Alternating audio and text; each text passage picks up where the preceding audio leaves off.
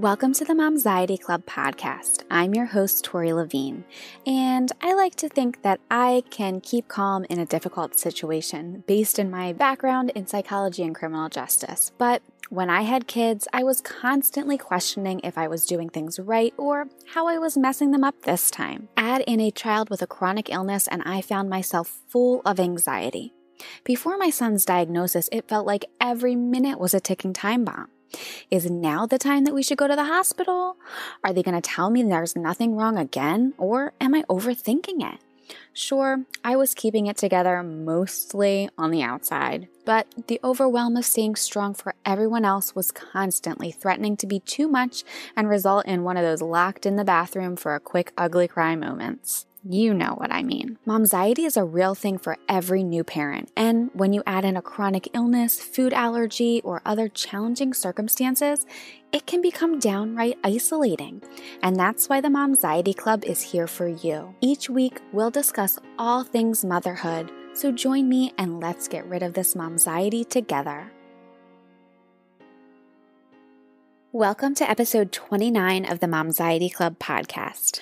I'm Tori Levine, and I am so glad you are here. Today, you'll meet Carly Sachs, mom of 2 little girls, who shares about her postpartum and breastfeeding experiences, why she started the Mama's List, and we also discuss how her youngest was diagnosed with FPIES. FPIES is Food Protein-Induced Enterocolitis Syndrome. If you have not already, please make sure you are subscribed to the podcast in your favorite podcast app. That way, you get the newest episodes downloaded right to your phone, so your busy mom brain doesn't have one more thing to remember. And it also helps others find the podcast as well. Anything Carly and I talk about in the interview that you may want to go check out after the episode is linked in the show notes. If you are already on the Momxiety Club email list, you will be able to find that info in your inbox. Plus, you also have access to any Momxiety and movement-related freebie that Momxiety Club has created via the free resources page that you also get a link to every week in your email. If you're not yet on that list, simply sign up to receive free resources at join.momxietyclub.com. The link is in the show notes to be automatically added and stay updated on any future specials or new offers from the Momxiety Club. All right, as I mentioned before, Carly is a mom of 2 lovely ladies, and she is passionate about talking about the reality of motherhood, so we definitely have that in common. She blogs about making the transition to motherhood, parenting, awesome products, and staying sane at the Mama's List, and her hope is that sharing her stories and tips will make this mom gig easier for all of us.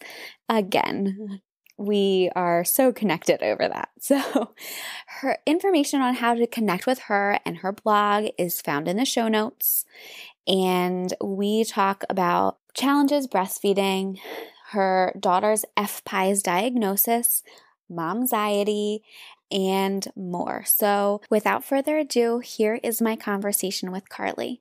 Carly, welcome to the Momxiety Club. How are you? I'm doing really well. Thank you so much for having me. I'm really excited to be here. Yes. I can't wait to hear your whole story and share it with the listeners, but can you just introduce yourself very briefly for us and then we'll dive into everything? Yeah, absolutely. Well, I'm Carly. I am the mom of 2 little girls. One is, she will tell you now, 4 3/4. And my youngest is turning 1 in less than 2 weeks. So, it's been a crazy, past couple of years. I'm also the founder of the Mama's List, and I work full-time in brand marketing at a Fortune 500 company. So our house and life is a little bit crazy, but, we love it.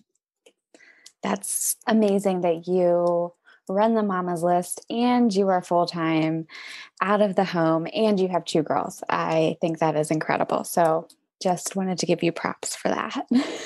Thank you. Well, first tell us a little bit about the Mama's List and kind of why you started it. Because I think the story is great and it is very helpful. I did your breastfeeding class, the free email course, which has a lot of great gems in it. So if you want to share about that. Absolutely. So I started the Mama's List when my oldest was just about 1. Maybe she had just turned 1. And that first year of being a mom was just so overwhelming. I just felt like Google and I were like BFF. I was constantly questioning absolutely everything, probably everything you could question. I'm sitting there on Google, like, how do I do this? What do I need to know about this? What about this product?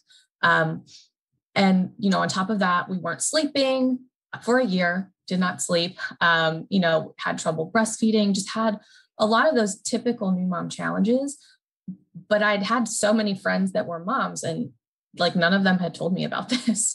So right. I just kind of was like, what is this going on right now? What has happened? So I spent so much time, searching for all those answers, and then just really wanted to create help for other new moms and a space for other new moms to get those answers from someone that had done all of this research and that they could feel like they trusted, and, really to just build a community, because even though I had other friends that had gone through it, it still seemed like a lot of the time I was so alone with some of those questions that I was having. So created the Mama's List, as a resource guide, and then eventually created the free breastfeeding course and some of the other products that I've come up with. But at first it was really just truly a resource to answer all of those new mom questions that I seem to spend, hundreds of hours searching on Google for. Yeah, that I can relate to that as well. All the searches. And I love in some of our previous chats, you said about you're a list maker. And yes, I feel like you cover the stuff that most of the time pregnant moms aren't even thinking about, because like you're saying, it's not discussed and it's not something we need to learn about. And that was one of the things, if I could go back, I wouldn't have researched all of the gadgets as much as I would have researched what to do when the baby's actually here and we're having trouble. Absolutely. And that's one of the biggest mistakes I see moms to be like making. And of course I was 100% guilty of this myself. I spent, hundreds of hours researching for my registry and, which stroller was the best. And it's, the stroller goes on the sidewalk. It's fine. Right. The thing that I wasn't prepared for was, the first 2 weeks when I came home with my baby, and, we're both crying because she's not breastfeeding well. And like, I was convinced she was super small. And, I was so worried about her output and weight gain and, all of those things that, I had taken a breastfeeding class for 1 hour in the hospital with a doll, and it just, didn't cut it. And so I think that's absolutely a mistake that so many new moms make, is you spend so much time on the stuff and the gadgets and, or on labor even, right. Like, because labor is super scary, if you've never gone through it. And so you spend a lot of time preparing for like that one day and that one event, but you don't actually get ready for what life is going to be like once you're actually a mom. Right. Well, you talked a little bit about your breastfeeding struggles and how that can previously cause anxiety. And did that cause a lot of anxiety for you? And how did you handle that? And how did you get through your breastfeeding struggles? Absolutely. And we had trouble, different kinds of trouble, but with both my daughters, even as a mom, after my first, I breastfed for 19 months, and I still, with my second, had some trouble, which, you would think, oh, you've done this before, you've got this. And they were just very different challenges with each girl. And it's so much anxiety. And so for me specifically, my first daughter was 5 pounds, 10 ounces when she was born at full term, but then dropped down to 5 pounds, 4 ounces. I mean, she was like this tiny little nugget. And I was convinced, she couldn't lose any more weight. The pediatricians were having us come in for weight checks, and she was gaining, but it was just so painful. And, she had a lip tie. We just had to work through, we were having bruising issues, just basically all those new mom struggles. I had seen, multiple lactation consultants. We just couldn't get it to work without really hurting. But I was convinced, I was like, no, we're doing this. Like, I refuse to quit. And so I think those are the things that they kind of trip you up, it's like, it's all or nothing, or it's one way or the other. And so you get like this intense anxiety over, is this going to work? Am I doing the right things? Like, what's really going on? And so I think that was really challenging with my first. I mean, eventually, we figured it out. And then I was just obsessed with the ounces. So like, after getting through that newborn phase of like, is this going to work? Then, the going back to work phase and the anxiety of, am I going to have enough? How many times a day do I need to pump? Is it, every time the baby's eating, or do I need extra pumps? Like, should I wake up in the middle of the night to pump? There's just all of those questions that just continue to go through your mind. And one would think that, okay, well, you've done, if you've made it through breastfeeding one child successfully, especially if you've made it to a full year, which, a lot of people don't do that, the full first year. You think, oh, it'll just be super easy the next time. And it's just so different with every child. Mm-hmm. So with my second, we ended up, I didn't know this because I should have, I had looked at all of the breastfeeding research and some of the common challenges. But she had a tongue tie that we didn't even know about until she was 7 months old. And she had all of the classic symptoms, but I'd had her evaluated and they said, oh no, she's fine. And she's gaining weight. So she's okay. But I was convinced she had feeding challenges, and the pediatrician just kept telling me, no, she's fine. So wow, that's very interesting. That's actually what happened with my first, where the lactation consultant had said, I think it's a tongue tie. But the pediatricians never, they said, no, that shouldn't cause an issue. And then we did take him and he got a revision, and he also had a lip tie, which nobody had even seen. But then the second time we knew, because we had that experience, knew exactly what to look for, and called, I think, while we were still in the hospital, the plastic surgeon that we went to, and we're like, okay, let's get this one fixed, because we could see that already. So yeah, that's so smart. And then that was another huge mistake that I made. I thought, oh, we were latching. Okay. I have done this before. And I had asked for lactation to come in the hospital. And I don't remember what happened, but for some reason they didn't come that first day. And we saw a nurse and they said, oh, you don't need anyone, right? And I said, sure, it's fine. And so with my second daughter, a lactation consultant didn't even evaluate her. And my first, it had a lip tie revised. We knew the second had a lip tie, but because I wasn't in pain and she was gaining weight, we thought things were okay. I didn't realize until much later, like the gagging and the choking and all of the other issues. And then she had issues with solids. That's really how we found out that she had this tongue tie, was that she couldn't actually swallow her solids. And we realized later that she couldn't actually swallow her own drool. She wasn't living in a puddle of drool because she was teething. She was living in a puddle of drool because she couldn't actually swallow her own saliva. So we didn't find that out until, 7 months in. So definitely, seeing lactation and especially if you have history of that, I didn't realize that it has a genetic component. So if one baby has, you're much higher likelihood to have another baby with the same, scenario. So yeah, just made a mistake on that one, but we figured it out. Yeah, you figured it out, and we learn and move on. So you talk a lot about that in your course, and put your experience in. And what I love so much about it, now we're going off topic right now, but on topic at the same time. What I love so much about it is that it's not the lactation consultant saying, well, this is the way, this is what you have to do.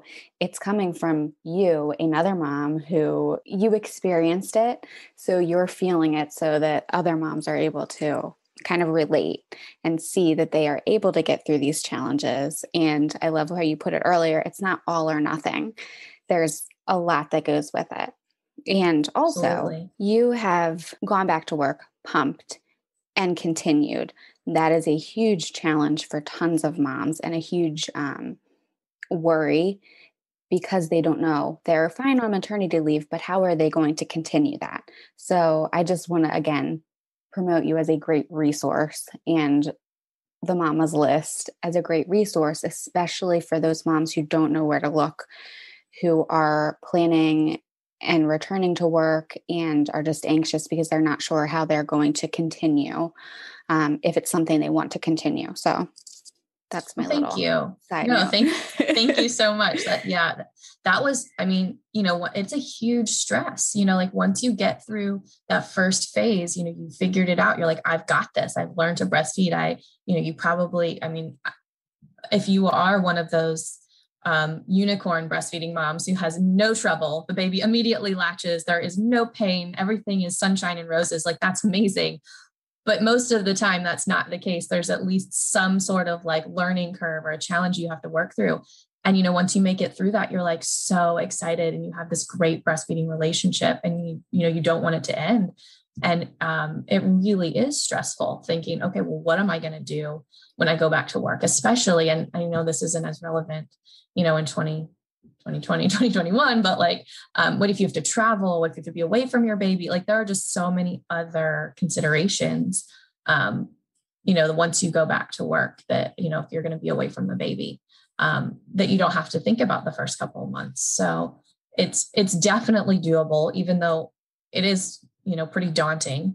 But if I can do it, anybody can do it. So just want to throw that out there. It is totally possible. Even if you think you're not sure, you're like, how is this going to work for me?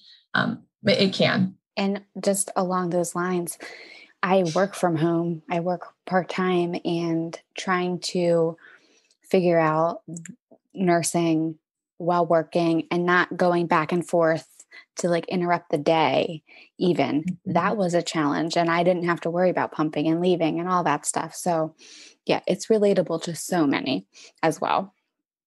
Absolutely.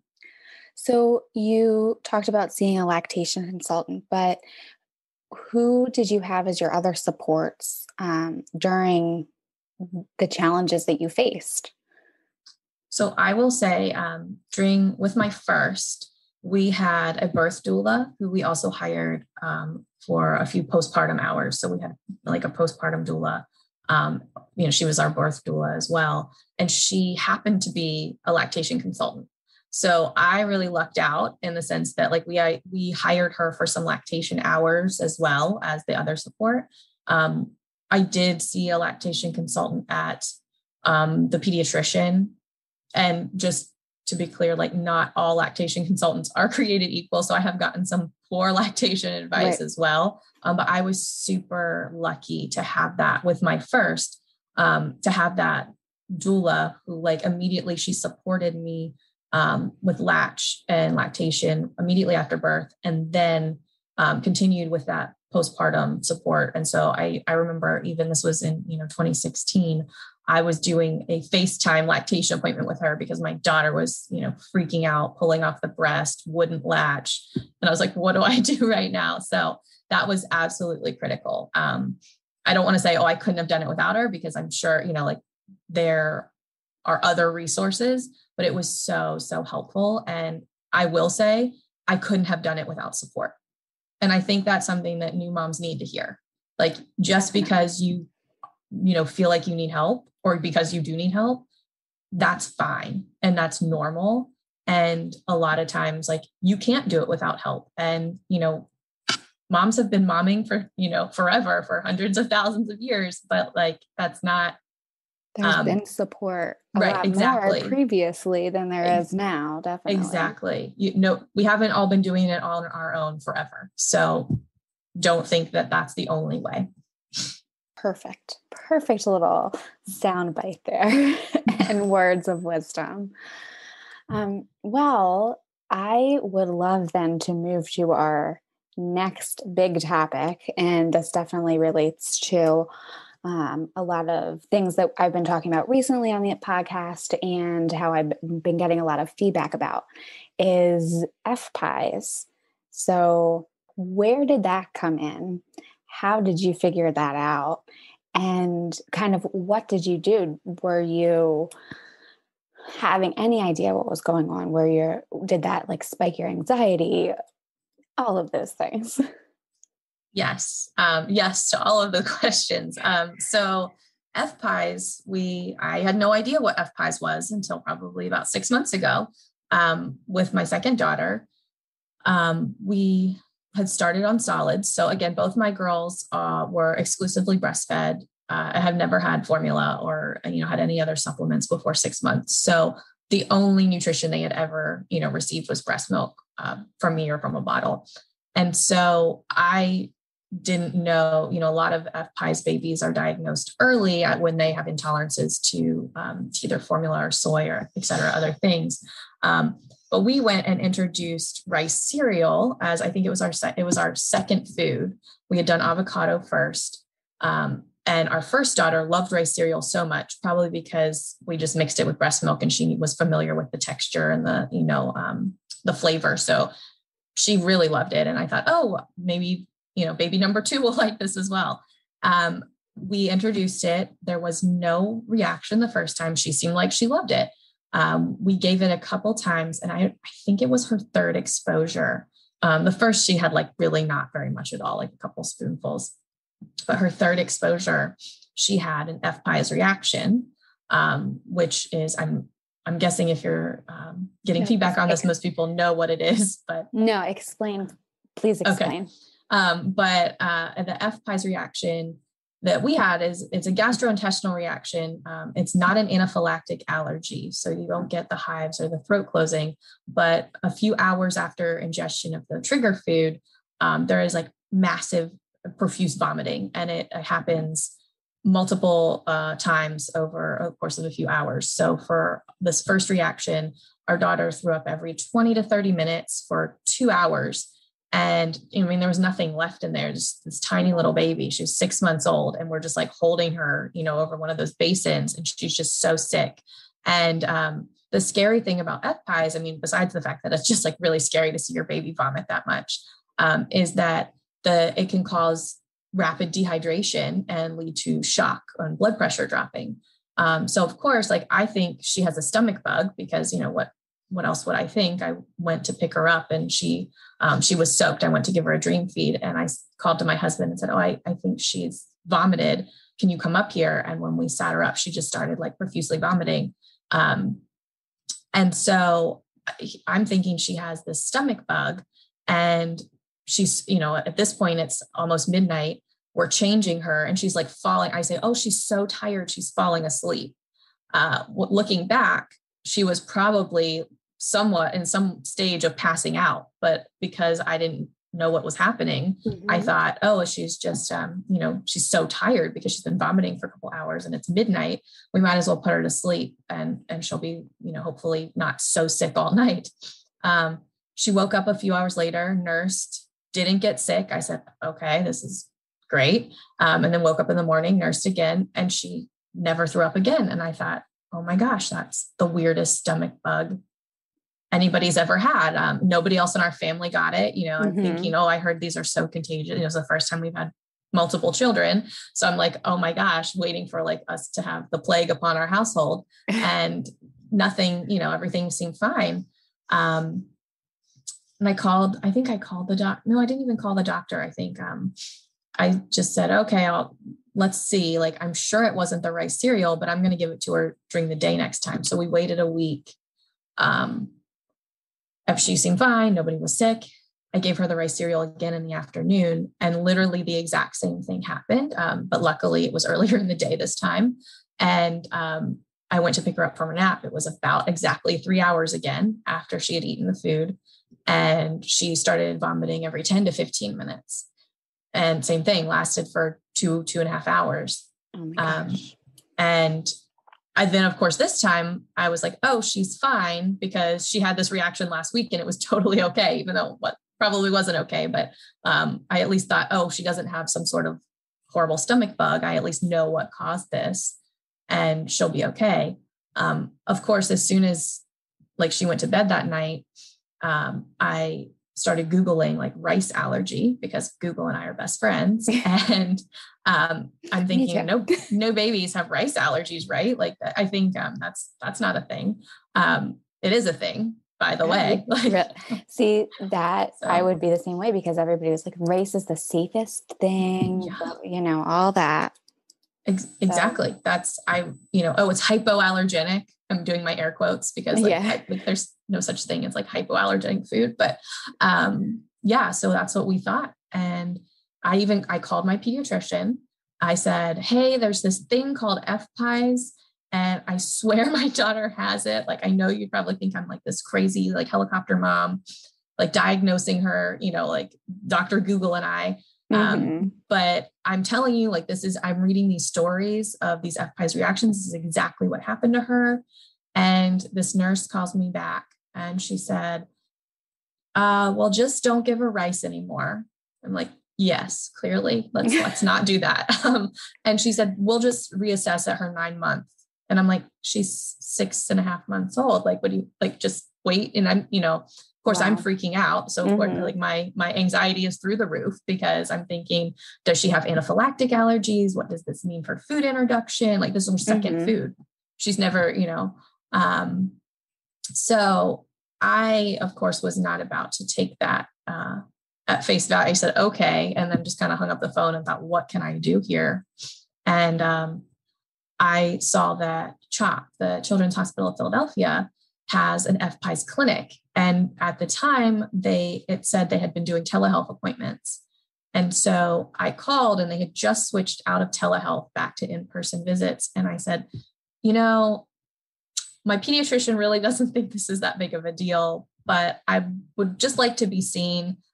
I don't think I need to drive, multiple hours to go to the doctor, but could someone just see me on telehealth? Like, is that even possible? And I got really lucky and, they got me in an appointment 3 days later. Oh, wow. And so that was super lucky because within 4 days from the time of her second reaction, so this was within a 2-week span. Of course, I got my appointment and within 2 weeks, she'd been diagnosed with FPIES. So an hour-long appointment, the first thing that the allergist said was, no, that's 100% classic FPIES. It's a diagnosis of history, like a history diagnosis. We don't even need to see her. You can manage it virtually, and so I was like, okay. And so I felt like so validated that I wasn't crazy, that I did the right thing. I 100% hear you on feeling validated because that is exactly how I felt with things. That's how I think a lot of moms, especially moms of kids who have like FPIES, chronic illness, something, even sick, any type of sickness, if you're anxious, and that all also adds into it. I talked about it on a previous episode of like, you make yourself anxious because you're going to call. And like you said, they're going to think you're, helicopter parent or diagnosing your child and on and on and on. And at some point you have to say, well, like you did, I'm going to just double check. It's not going to hurt. Who's it going to hurt to double check? Nobody. 100%. And I think honestly, the one thing that taught me, like more than, yeah, you're right. Like it doesn't hurt to double check. Just, it's not, there is no shame in that. It only, even if it's just to satisfy your anxiety, there's no shame in that. But also like you are your child's advocate. And so even though, I had called the pediatrician and I thought, oh, I did the right thing, and was dismissed. And, had I just taken that at face value, I don't know what would have happened because everyone we've talked to since then, I realized like we've been diagnosed, we've been in early intervention, and our occupational therapist has said, like, you are so lucky for catching it early. And when you did, because you knew what the trigger food was, you hadn't gone down the road of introducing 10, 20, 30 foods. Rice flour is in a lot of baby food, by the way, it's a thickener. And so even if it's not like a common, if it's not like chicken and rice, it's hidden in there. And so she could have had so many other reactions and we wouldn't have even known where it was coming from. And so I think, that's the one thing that I kind of took away from this is that like, I felt like something was wrong. I just knew that it wasn't right. Yes, it was, coming from a place of anxiety because I obviously am anxious, but like, you are your child's advocate. And if you don't feel like something is right, like it's up to you to speak up because, they can't. Yes. And that is There's tons of messages I try to convey, but that is definitely one of them. Because yes, we're anxious. This is momxiety. We have it. We can talk ourselves into and out of a million things, but there is that time when you trust your gut. Like generally there's anxiety and then there's like that deeper gut feeling of, something is off, and it's not just, that it's going to rain tomorrow. So, my kid's going to catch a cold or something. I don't know. Yeah. I didn't know of an example to make up, but now did she, I don't remember from our previous conversations, is she diagnosed with any other allergies, or is it just the rice as you know of right now? Yep. So far it's just the rice. And we actually super lucky, because a lot of kids have multiple triggers. So far it's just the rice, and grains were our high risk category because she's allergic to rice. And we actually just made it today, I think was day 7 of oats. So we got the go ahead to start introducing grains at a year. We're not quite there, but our allergist said we could start at 11 months. And so we're on day 7 of Cheerios, which is amazing when you have a child that loves to pick up little round foods and you can't give them grains, bread, puffs, any of the little round kid food that kids like to eat. So that's huge for us. Like that, I think we're going to, obviously I haven't gone through the rest of the grains, but the fact that if she can have like a cereal or something like that she can pick up and eat, and even just have oatmeal, which is also in a lot of baby food. Right. Yeah. When you have that one thing, that's great. We kind of dealt with that with Ruben, my first, because both of mine had, intolerances through breast milk, which then Ruben, we found out, had a gluten intolerance after we introduced solids. So who knows if it was similar. He did not have the classic reaction, but actually on a previous episode, I talked to a mom, Allison, whose daughter had FPIES, but she was diagnosed super early because of formula interactions, and hers was not the classic. That's why it was so hard. She went through doctor after doctor after doctor because hers was digestive malabsorption. She never had like the spitting up. So, wow. Yeah, I did not realize prior to that there could be the non-classical, I guess, symptoms. So it sounds like you handled everything wonderfully. You knew what to do. You called and you were proactive. Was there anything else that you did to kind of help yourself while going through the whole process? Well, I will share. So, because again, this is Momxiety, my anxiety spiral after the diagnosis, and because, and what you just mentioned, like that your son had intolerances through breast milk, I felt so lucky and so grateful that my daughter didn't have that, because I had been eating Chipotle straight through, the first 6 months of her life. So she was getting rice all the time, but, so she didn't have that. But where my anxiety really kicked in was when I then didn't know, well, could she have formula? Could she have, I didn't know what those other trigger foods were or could be, it was just, right. I knew that the classical foods were, soy, dairy, grains, some of the other, corn, squash, whatever, sweet potatoes. I knew what those were, but I didn't know what her reactions would be. And so then, of course, I started worrying about, well, again, I went into the spiral of supply. Like, what if my supply goes down and I can't supply her with breast milk? And then, are we going to have challenges? And of course they have alternatives for these babies. They don't starve. So, there are hypoallergenic formulas. That does exist. So there are other solutions, but at the time when I didn't know about all of that, that was where I kind of went down a rabbit hole. And I just kind of had to take a step back and say, okay, well, what can I control right now?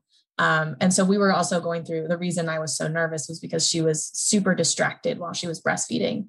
And she should basically kind of quit breastfeeding during the day for a couple months, I think probably around 7 and 8 months. She just was not interested. But she loved breastfeeding all night. So I was up all night, every 2 hours. It was great. So anyway, we powered through, but I think what I, kind of had to say was, what can I control? How can I help her through this? And so it was one of the reasons I took an extra long maternity leave with baby number 2. And one of the reasons, other than the rest of the things going on in the world right now, was that I just wanted to feel really confident about her health when she went back into daycare.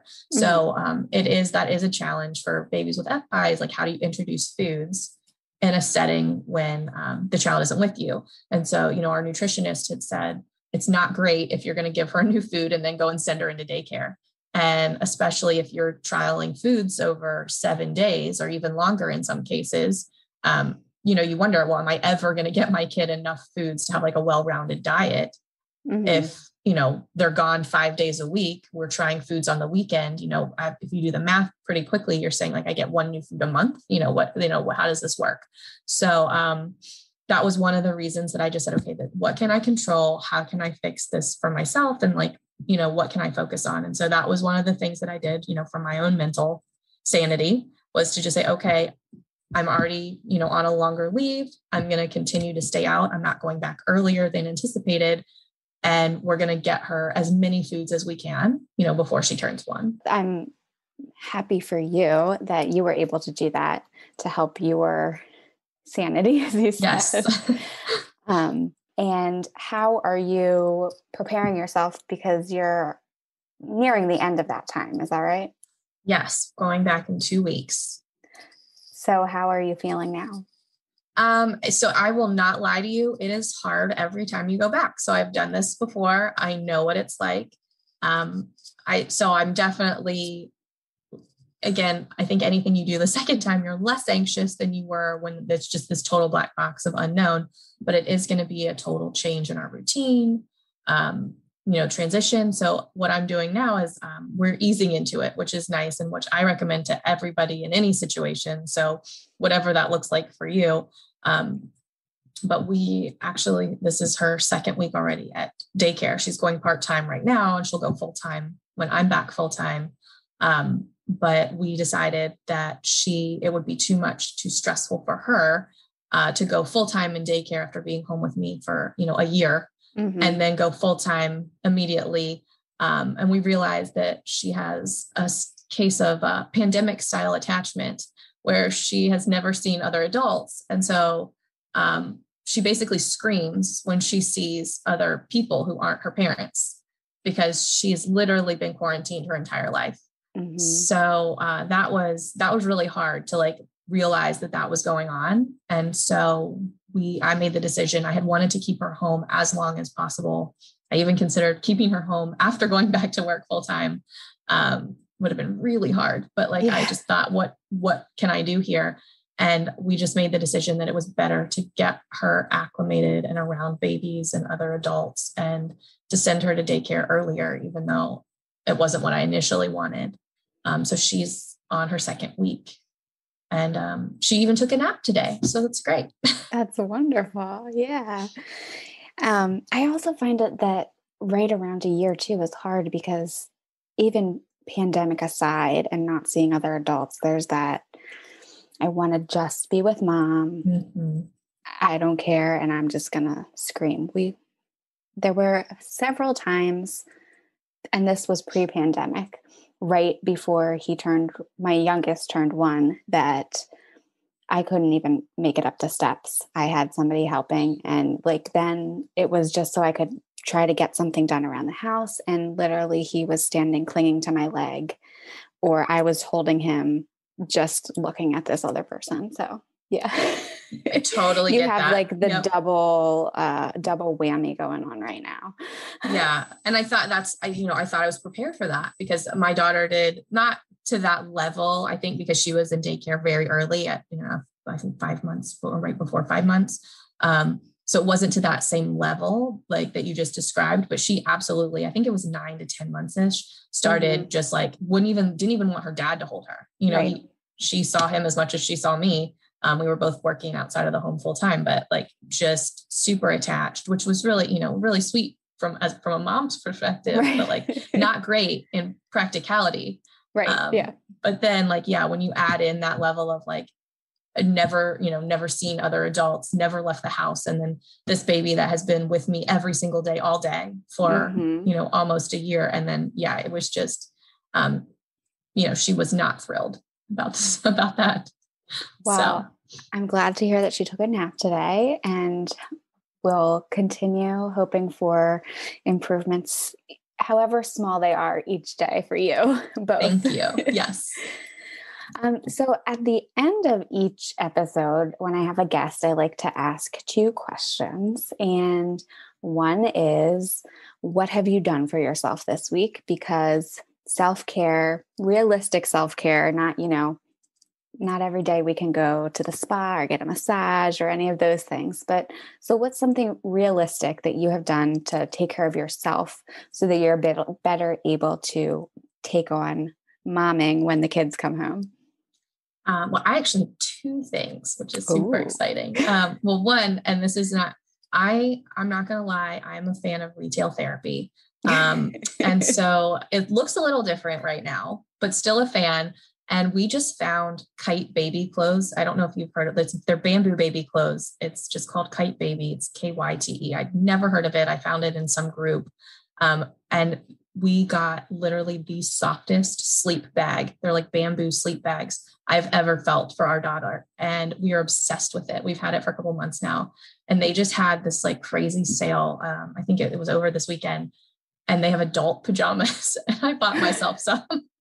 So now I have bamboo baby pajamas. They're not baby pajamas. They are adult size, but I was so excited that like she has this sack that's like, literally, I want to get in there with her. It's so amazing. And I got adult like jogger pajamas, and I am so excited. I can't wait for them to come. Oh, wow. And then today, so this was maybe the second full day that she's been, she was gone a full day last week, but a full day that she was gone. They both my daughters, my husband took them to daycare this morning. And after the craziness of the morning, trying to get everybody out of the house and all the lunches together and the milk packed, etc., I sat down with my cup of coffee and my breakfast and watched the news for 10 minutes before I was thinking, I'm going to come sit in front of my computer and start getting stuff done and, do all that. And I sat down for 10 minutes before it takes them like literally 15 minutes to get there and back. And I watched the news with my coffee and breakfast. Oh, that sounds amazing. It was truly, I'm like, it was so quiet. It was amazing. Yeah. Well, great job. Great job, Mama. And then my other question is, what advice would you have given yourself as a new mom now looking back? Either time. Yes. Time. I think there's so many things I would tell my new mom self, but one is just, it might not look like you thought it was going to look, and it's okay. And it's still, even if it isn't what you thought, it still can be really, really amazing. And so whether that's like with breastfeeding, because I know so many new moms like struggle, like I don't want to say, I have this great success story, but we struggled, but then we've continued to prevail. There are a lot of new moms that like struggle and then have to stop or decide to stop for their mental health, like whatever the reason, or they have a health challenge and, it doesn't work out. Like it might not look the way you think, but that doesn't mean that it's going to be bad. And so I think that's one thing that I just wish I had, like, as a new mom, not been so like committed to what it's supposed to look like, or, with sleep, like, your baby will sleep by 2 months old, from the hospital. You think you're like a failure if your baby, and by the way, number 2, still not sleeping great. So, like you just have to kind of say, it's not always going to look the way you thought, and it's okay. That is excellent advice. And my just turned 2-year-old still not so much. Oh no, don't tell me that. Nice. Oh he's done well. And now I can count more than on 2 hands that when he slept through, but, okay. And both of them were that way. So I kind of expected it. The downside is though, that the youngest does not come into our bed at night. Like with my older one, after he was like 13, 15 months, I would bring him when he would wake up, come sleep in our bed so I could sleep. No, this one screams bloody murder. And he's like, no, mommy Milky's in the rocking chair. Like, but mommy needs to sleep. Oh no. So you're stuck in there. So we're stuck. Yeah. But yes, that is not how I imagined. I imagined he would be in the bed, nice and, cozy. At least you could relax. Right. Oh my gosh. You said how sometimes moms stop if they're struggling with breastfeeding or anything along those lines, because like mental health, for their comfort, all those different types of things. And I had to kind of fight against that. With my second, I pumped for probably 3 months or more. And people were like, well, why don't you just give him formula? Why don't you do this? I said, because even though this is awful right now, I know from my experience with my first that it is easier in the end when things finally hit that groove. So even if you imagine things one way, yes, you are better at guiding your own path, but don't take what other people are saying as like, oh, but wouldn't it be easier to do this if you know in the end this is truly what you want to do? That's such good advice. That's so true. Like, I mean, and I think that also happens. And so I'm guessing as you were working through like intolerances, I think that's probably one of the main reasons that moms who have a supply do quit, is because they realize there's other issues with a lot of other external pressures to say, oh, well, wouldn't this be easier? And it's like, well, we don't really know unless you're in someone's shoe, what would be easier for them or what would make them, more fulfilled or like happy, if this is just something you want to do, if you want to provide breast milk for your baby, maybe it isn't easier for you to quit, like that might actually be harder for you to like stop, make the decision to stop and switch to something else. So I think, everybody has to do what's going to be right for them, but that's absolutely like, just because somebody says this might be easier doesn't always mean it's going to be easier for you. Right. Easy is relative. So yes, I like to say that. Well, please tell us how listeners can get in contact with you. I will also include all of the info in the show notes. Yeah. So the Mama's List, it's spelled funny with 2 M's. So it's the MAMMASLIST because I love lists. So themamaslist.com, you can go there and then right on the homepage, you can find the free breastfeeding course. You can find a free baby prep course. I will link at some point. I have a baby prep 101 webinar. I'll be putting that up at some point, but you can get all of the free courses right off the homepage or in the shop. And I would love to see you in some of them. A lot of them are video-based with email delivery, or you can join the pregnancy and postpartum new mom support group that's linked in a bunch of them. It's on Facebook as well. And so I'm in there all the time. I host that group. And if you have questions, you can tag me directly or just shoot me an email. Carly@themamaslist.com. All right. Well, thank you again so much for joining me. Thank you. I really appreciate it. This was fun. Well, thank you, Carly, again.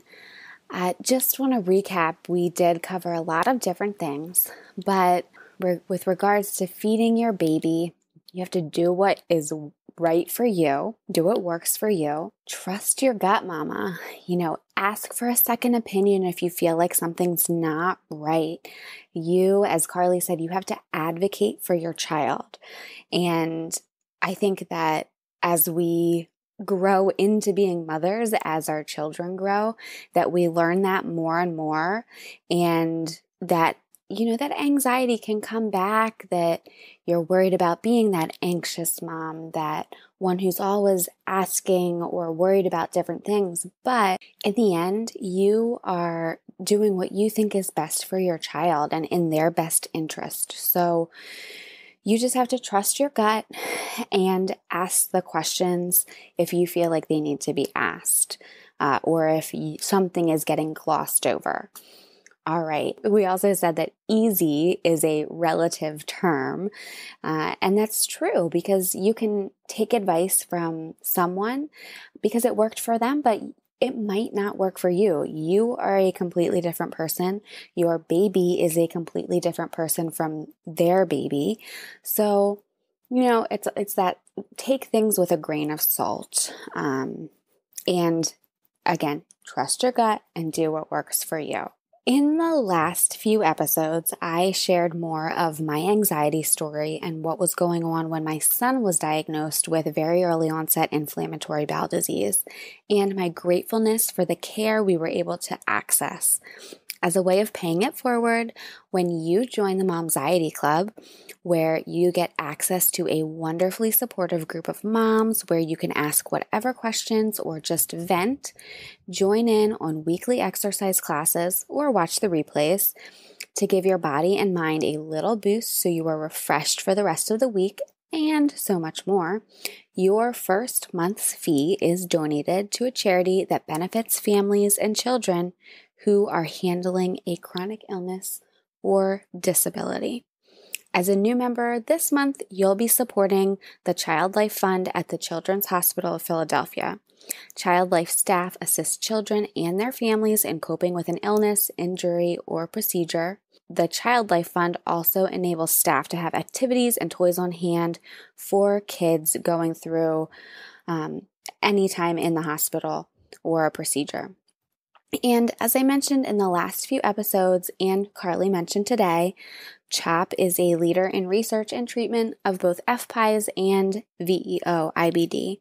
So you get access to an amazing group of moms and movement to help you reduce your momxiety, and a charity that benefits children and families. So that is a win-win in my book.